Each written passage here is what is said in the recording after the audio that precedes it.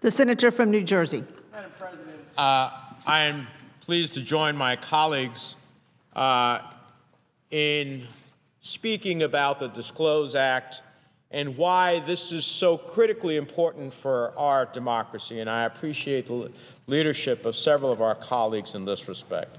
For the last 2 years, our democracy has been hijacked by powerful special interests. And tonight, we had the opportunity to begin repairing the fabric of our nation's democracy before permanent damage is done. Unfortunately, Republicans decided not to put our democracy back on the right track. Out there in this presidential election season, murky special interests are spending unlimited amounts of corporate money. It's possible even that foreign governments could determine it's in their interests to funnel vast amounts of money to influence American political elections. Think about, Madam President, a country that does currency manipulations, that violates trade agreements, that steals intellectual property rights. Those of us who oppose those actions of countries who take those type of actions against the national economic interests of the United States could easily see that money flow through U.S. subsidiaries that ultimately would end up in campaigns to say, we do not want this member of Congress who is standing up for the interests of the American middle class and American businesses against our interests to be able to continue to manipulate our currency, to be able to continue to steal intellectual property rights, to be able to continue with impunity to violate trade agreements. That's possible as the law exists now. Now, Madam President, I think we have a patriotic obligation to protect our electoral system from that kind of influence. These anonymous, secretive interests, mostly corporate, aren't spending money because they want to feel like a part of the process. They're spending money for a purpose. They have a reason and, no doubt, a self-interest. You don't spend tens of millions of dollars without having an interest, without having a self-interest. Is this what our founding fathers had in mind? We should know who they are and what their agenda is. Since the Supreme Court made its ruling in Citizens United, allowing corporate interests to spend money unlimitedly, the money has been more than trickling in. No, the money has been a torrent, a tsunami of unlimited cash. According to the New York Times, independent groups have spent at least $118 million since the start of the presidential campaign. One super PAC alone has spent over $57 million. And if you don't believe me, listen to Michael Toner. He's the former chairman of the Federal Election Commission who said, quote, "I can tell you from personal experience, the money's flowing. The money's flowing." And this begs the question, where is this money flowing from and where is it going? Who's behind the cash? And what's to prevent foreign government interests to be influencing our elections? What's to stop foreign influence in American elections other than complete disclosure? If corporations are spending money to influence elections, it's for the sole purpose of improving their own bottom lines. And this undermines the very essence of our democracy, where individual citizens are the ones who should determine the outcome of elections, not murky, shadowy, multi-billion-dollar corporate interests, or worse, a foreign government. Disclosure, full disclosure. That's what we need, and it's what we should demand before the people lose control of our electoral process. That's why I introduced another bill, the Shareholder Protection Act, a common-sense proposal that gives real people a say in the process.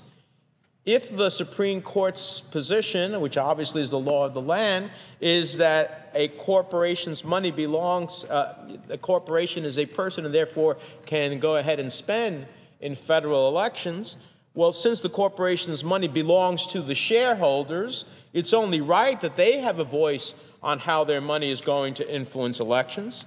My bill would require shareholder approval of corporate political spending. This basic step will ensure that corporations' political activities actually reflect the will of their shareholders.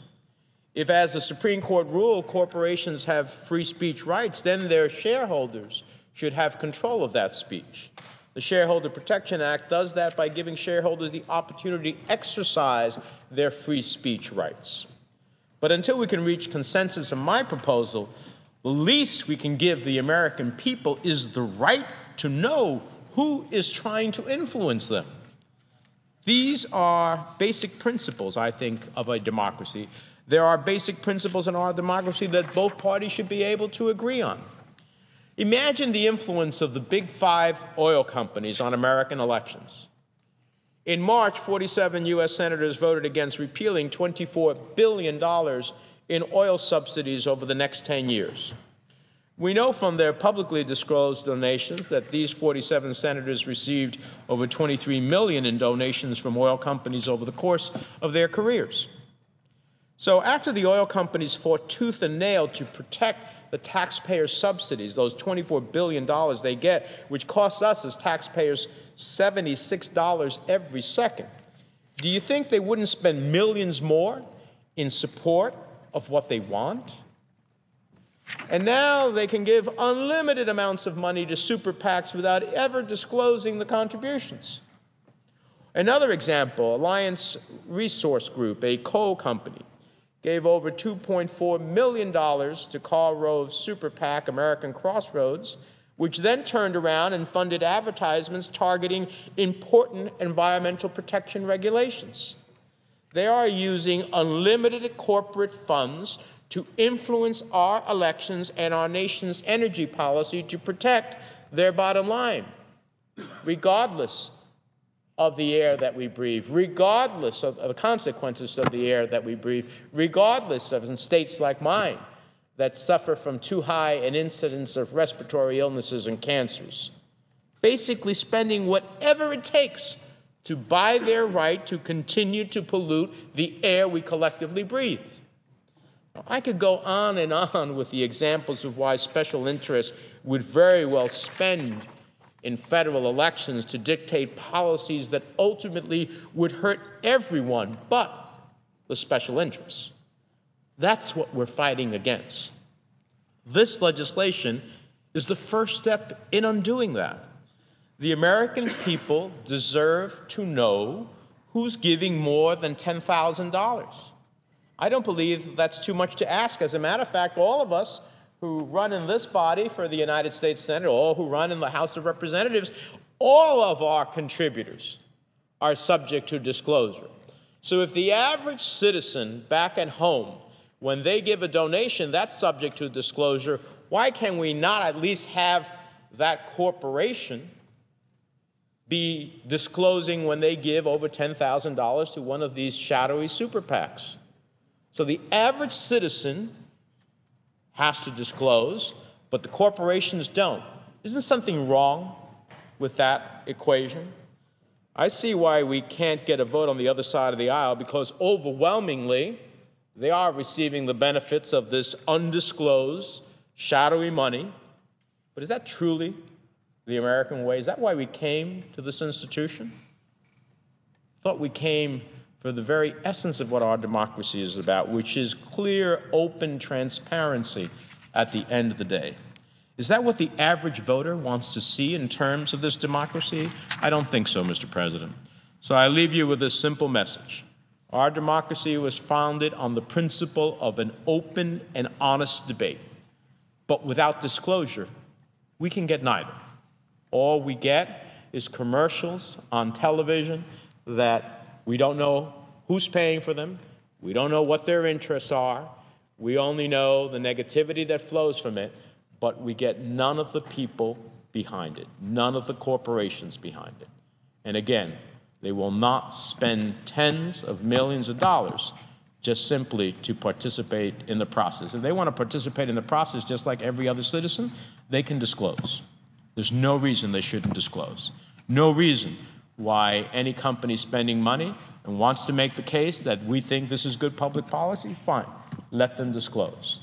But to vote against disclosure as a simple element of preserving our democracy is beyond my comprehension.